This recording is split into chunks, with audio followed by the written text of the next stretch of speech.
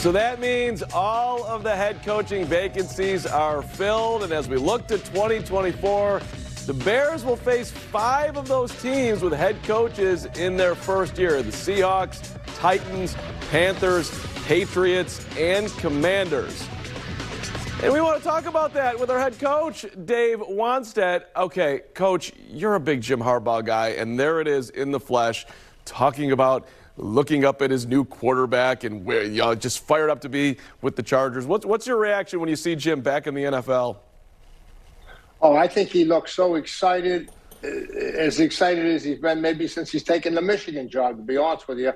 I think he knew the talent, obviously, that was on the squad when he took the job with Herbert and Allen and all the guys he mentioned. But when you get there in person and those guys sit down face-to-face with you and you can see the excitement in their eyes, it's got to be a great moment for Jim, really. And I would say, hey, AFC West, get ready, division, because they're going to be a much improved football team. I really believe that. Well, so that's the interesting part, right? You're going in the AFC West. You're going against Patrick Mahomes. Do you think he took the job because of Justin Herbert or just because he wanted to get back in the NFL? I think a combination, Mark, to be honest with you. I think, one, he wanted a situation where he could win, and being in college football, and obviously, Oregon played, I think they played Ohio State. I don't know if Justin he was on the team then. I don't know if he played. Mark Mariota was there, but he knew him from college football. He knew all about him. He's watched him.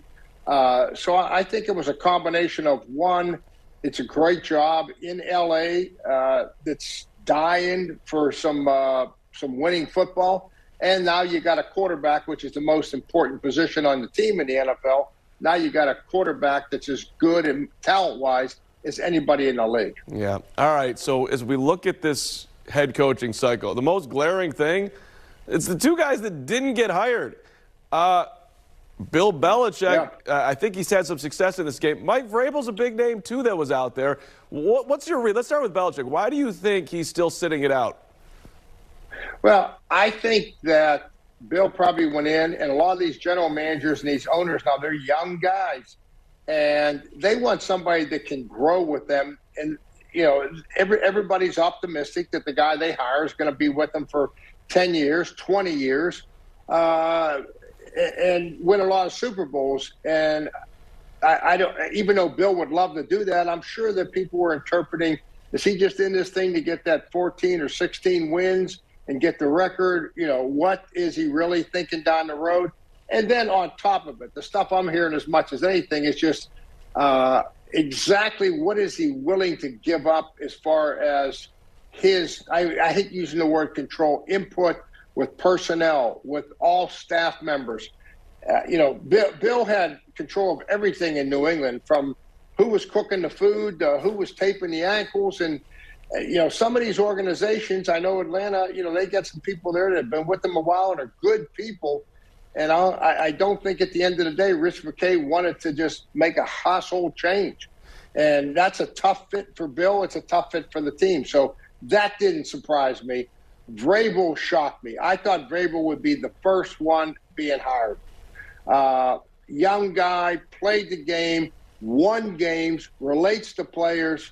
That one is a true mystery to me. So, and look, maybe Bill gets in, maybe he doesn't. Just last one on him, Dave. Would you give him full control if you were an organization, you're in the wilderness, I don't know what I'm doing? Because he does some really odd things in the draft. I think you hit it, Mark. If you're an owner or personnel guy, you got to look at his draft record. I don't think since 2018 I read that he hasn't had a draft pick be good enough with the Patriots to stay and sign the next extension contract after his rookie year. That's not very good. And so I think that if that's part of the equation, that he wants to have personnel major input, I think as an owner, you don't have to know anything about football, but you can look at, okay, over the past 10 years, you've drafted these guys. Now, how many of these guys are still playing for the Patriots? Not very many. And also, Dave, a lot of the coaches getting hired, they're defensive guys. This used to be offense, McVay. So now we're seeing defensive guys getting a shot at it. I don't know what your read is on that, but it's interesting. It's very interesting because when Vic Fangio got the job at Denver and then they let him go 2 years afterwards, they said the theme in the NFL at that time was, okay, that's it. We tried a great defensive coach. It didn't work out. We're going back to Sean McVay's of the world and Kyle Shanahan's. This did surprise me a little bit. Now, I love it. Being a defensive guy, I think they're just as worthy of it. But I do think that the message that's being sent that's probably not being talked about. There's not a defensive coach, a good one, that I know that doesn't believe in the importance of running the football, how it helps your defense stay rested, how it takes plays off the time off the clock, eliminates the big negative plays, the interceptions, the sacks. So that tells me that these defensive coaches are going to hire a good offensive coordinator, but the run game is here to stay. It may even become a bigger part of what's going on in the NFL because of defensive-minded head coaches. I can hear you, Justin Fields fans out there right now. Running game, our QB can do this. We can work in the new NFL. All right, interesting story with the Packers defensive coordinator job here. You're talking about a guy leaving being a head coach in college to be the Packers DC. Your read on that, is it because coaching in college right now, Dave, NIL is just becoming the biggest headache? I mean, you've got a lot of experience with this as far as, Miami and Dallas and the Bears. Yeah, I actually gave Jeff Hafley, I know him very well, I gave him his first job at Pitt. He worked for me at Pitt. He was a graduate assistant. I brought him on, then I elevated him to secondary coach. So I know Jeff very well. I talked to him. I think the schools that are getting squeezed, and Boston College is a great university, no different than Pitt or Rutgers or, I could go name them. They're not Penn State. They're not Clemson. They're not Florida State. And I think what's happening is, you mentioned it. You said the NIL. I think they don't have the resources that these other schools do. Not many of them do. And you bring a kid in, you coach him, turns out to be a great player for you, and then he transfers to one of these other schools. I just believe that the combination of all that, if you're in a place where you don't feel, and Jeff Hafley was one of the best recruiters I had. And I think if you're in a place where you don't feel like you're getting a fair shake recruiting these kids, I think it can become frustrating. And, he was a secondary coach, and he comes out of that Ryan Day. He was with Kyle Shanahan, Hafley was, on the staff at Cleveland. So he's got some NFL ties with this whole LaFleur-Shanahan connection. So it doesn't surprise me that they would hire him. It did surprise me a little bit that he would leave Boston College, but I do understand. All right, one quick stop in Carolina. Dave Cannell's huge praise for Bryce Young. He's calling him generational coach. I mean, he did not have a generation. He doesn't here. Let's actually hear the exact quote so you can react to it. Here's Coach Canellis. The more that I got ready for this interview and started watching Bryce, looking at my notes from his eval, I mean, that's just a year ago. We're evaluating him as a player, as a person, and with all the information that we could, I just got more and more fired up about the opportunity to have this amazing talent.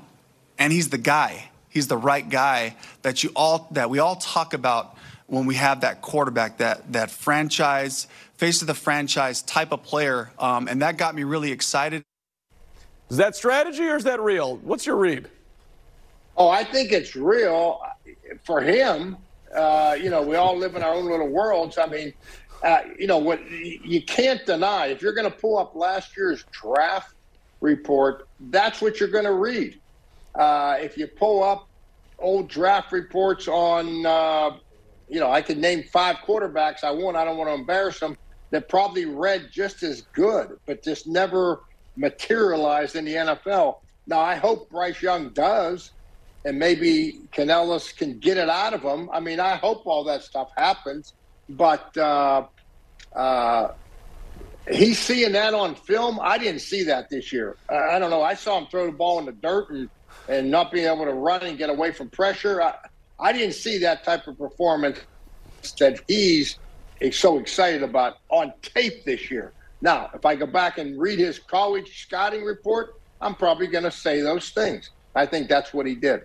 I mean, that would be incredibly sweet from a Bears standpoint if all of a sudden he's great. But we got the 1 year that he was terrible, which got us the #1 pick, which whatever the Bears are going to do with it. Hey, Dave, last one here. You have been around the Bears for a long, long time now. Have you ever seen the fan base so at each other with what's going on with Justin Fields? Like, Cutler had a part of that, but it wasn't like this. This feels completely different, and I can't remember a time like this ever. Does anything jump to mind for you?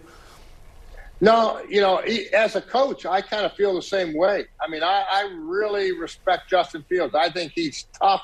I think he has the intangibles. I know the type of work ethic he has.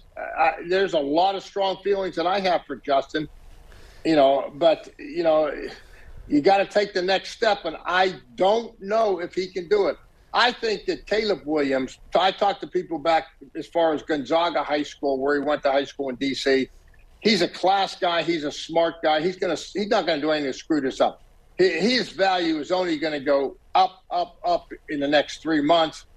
And I think all it's going to take is 1 or 2 quotes from him saying that he's always dreamt about playing for the Chicago Bears and Coach Hallis and on and on. And I think that fan base will not be as split as it is today. Yeah, I have 3 touchdown passes in game 1. They'll be on their feet if that's the way the Bears go. Dave, always great to see you. Appreciate the time. All right, Mark. Good talking to you, buddy. Congrats. You finished the video. If you want to build on that success, download the NBC Sports Chicago app. It's got highlights, exclusive insights, and push alerts tailored to you. Everything you need to be a real Chicago sports fan. Download it now.